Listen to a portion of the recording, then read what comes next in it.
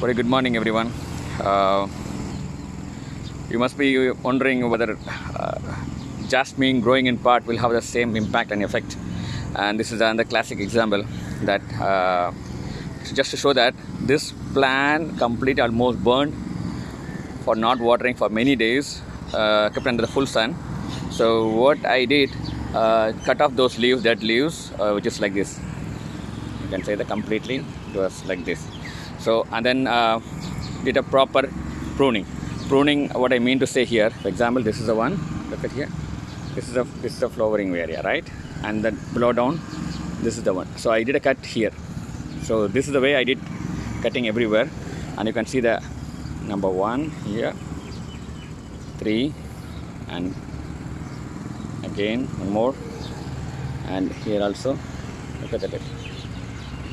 How nice, and down is 2. Then again this is coming, and here is another result,